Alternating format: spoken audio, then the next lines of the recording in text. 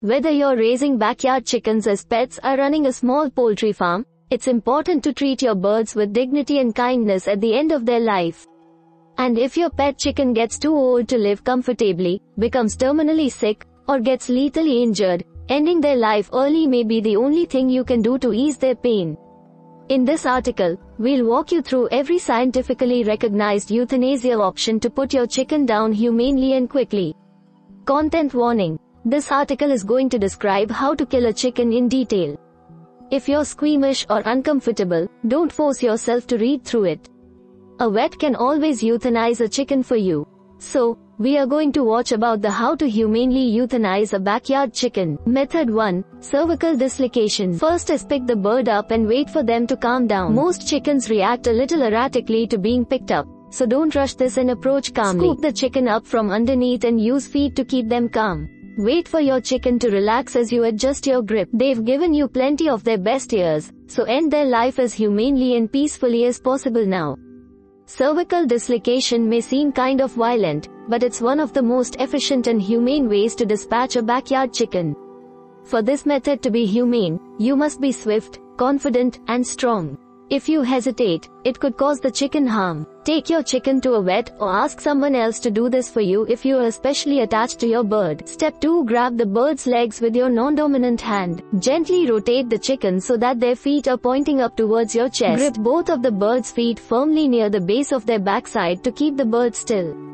If your chicken starts flapping their wings when you grab their legs, wrap your non-dominant arm around the chicken's body and tuck them against your hip instead. Step 3. Wrap your fingers around the bird's neck. Grip the bird around the upper portion of your bird's neck where the brainstem meets the vertebrae. It'll be especially soft and spongy. Wrap your thumb and index finger gently around this portion of the chicken's neck. The inside of your palm should point to your backside. Keep your grip loose. You don't want to scare or alarm your chicken while you're getting them in the proper position. Some people prefer to slide the chicken's neck in between their index and middle finger. If that's more comfortable for you, go for it. Step 4. Tilt the bird's neck down at a 90-degree angle. Slowly shift the chicken's body so that their head is pointing away from you on your dominant side. Hold their feet firmly as you position the bird's neck and head into an L shape, with the beak pointing at the ground. If you're holding the bird by tucking it against your hip, instead of gripping the feet, keep the chicken's neck upright. Step 5. Yank the bird's neck as hard as you possibly can to snap it. In a single smooth motion, tighten your dominant grip as hard as you can and pull the neck out away from you as far as it can physically go. As soon as you reach the point where the neck can't be pulled back further, yank it backwards, like you're pulling the bird's beak towards its backside. You will hear a snap, feel the vertebrae separate in your dominant hand, and the bird will be dead. Again, it's extremely important you do this with strength and speed. You will cause your chicken less pain by pulling as hard as you can. In the extremely rare chance that the first motion isn't fatal, immediately pull the neck out again. Finally, hold the bird until the involuntary movement stops. Your chicken is going to shake, spasm, and move violently once you've snapped its neck. In your gut, you may feel terrible about causing it pain. Rest assured, it's dead. These are involuntary movements. The movement should stop in a few seconds. Chickens have a ton of nerve endings in their neck, way more than most animals. This is where the phrase, running like a chicken with its head cut off, comes from. Those nerves fire when the neck is snapped, which causes a fluttering of random motions. Method 2. Decapitation. First is sharpen your hatchet, axe, or butcher's knife.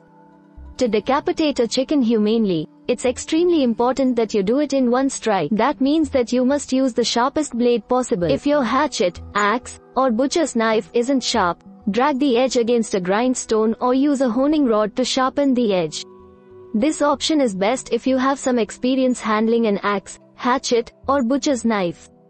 A dull blade is less likely to cut cleanly through the neck, which can cause the bird pain in its final moments. The sharper your blade is, the more humane. Step 2. Feel near the base of the brainstem for a soft spot. Pick your chicken up gently and hold it comfortably in your hands to let it calm down. Move your fingers around the base of the chicken's skull to feel for a soft area. This is where the vertebrae meets the brainstem, and it's the spot you must hit with your blade to successfully kill the chicken humanely.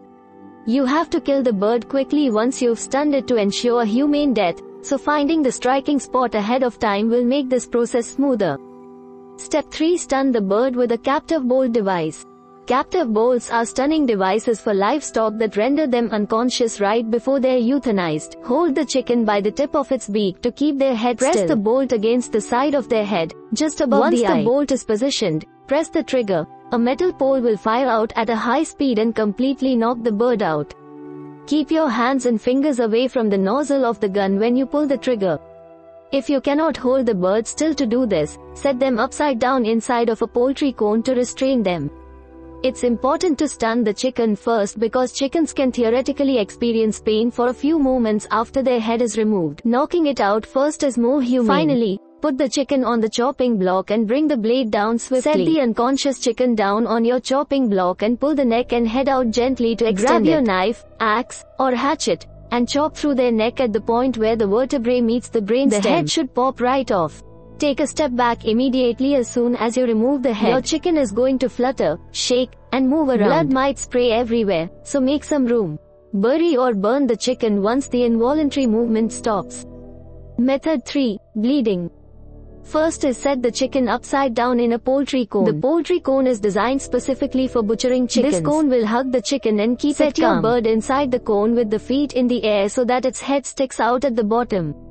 The killing cone is considered the most humane device for bleeding a chicken. You can theoretically bleed a chicken without one, but a chicken will struggle after the first cut, which can extend how long your chicken suffers.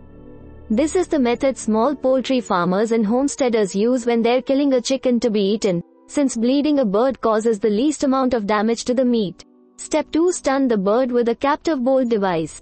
With your chicken's head sticking out from the bottom of the cone, grab your captive bolt device, a device that fires a pin to stun livestock for slaughter. Load the bolt and hold it up to the side of the chicken's head, right above their eye, below the eye since they're upside down. Pull the trigger to knock the chicken unconscious.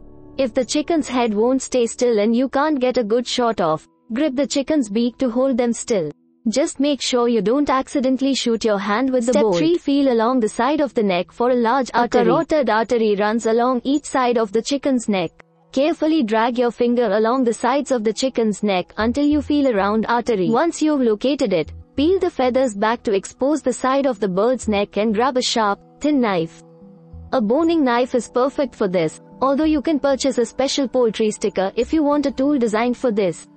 Humans actually have the same carotid arteries. If you want to envision where the veins are, drag your fingers along the sides of your neck to find them. Step 4. Cut the chicken's artery open by dragging the blade across their neck. Keep the feather spread open as you hold the head still with your non-dominant hand. Drag the edge of the blade along the artery at a 45-degree angle to open the artery and begin bleeding your bird. There are 2 arteries, but you only need to cut one to kill the bird. If there's a huge burst of blood immediately, you've made a perfect cut.